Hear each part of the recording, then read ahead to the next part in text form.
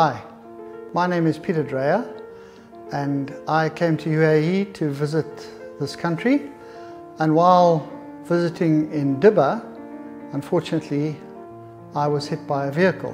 I can't remember what happened, but woke up in the hospital and found out that I had multiple fractures of my forearm, my humerus, my pelvis and my collarbone.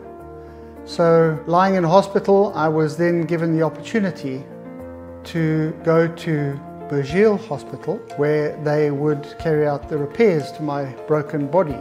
So I arrived at Burjeel Hospital. Dr. KP was given the task of attending to me, and throughout this time he was very giving me lots of information as to what the problem is and how he was going to fix the problem. I'm Dr. Krishna. I'm one of the consultant orthopedic surgeons in Burjeel Hospital in Dubai. I came to know Peter Dreyer quite a lot in the last 2 months.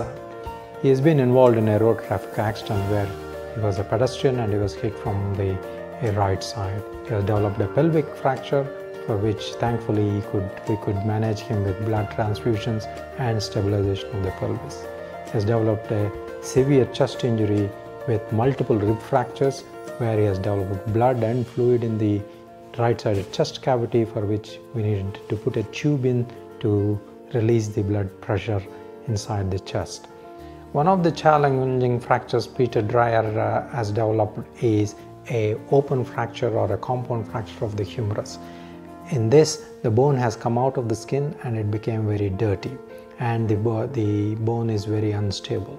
We could not treat it immediately because of the open nature.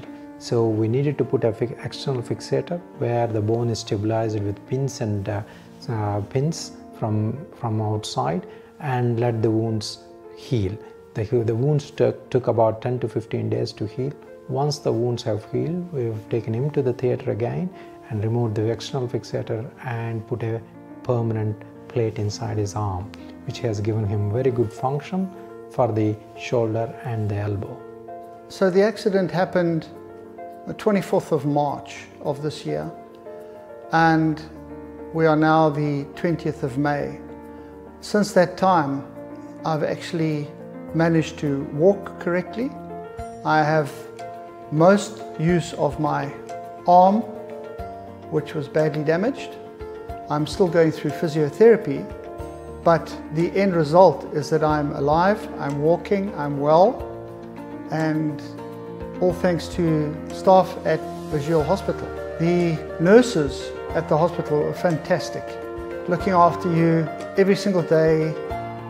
The most embarrassing of moments, they just look after you and carry on with their work. So I think a big hands up to those ladies. The food and catering department at the hospital was also fantastic.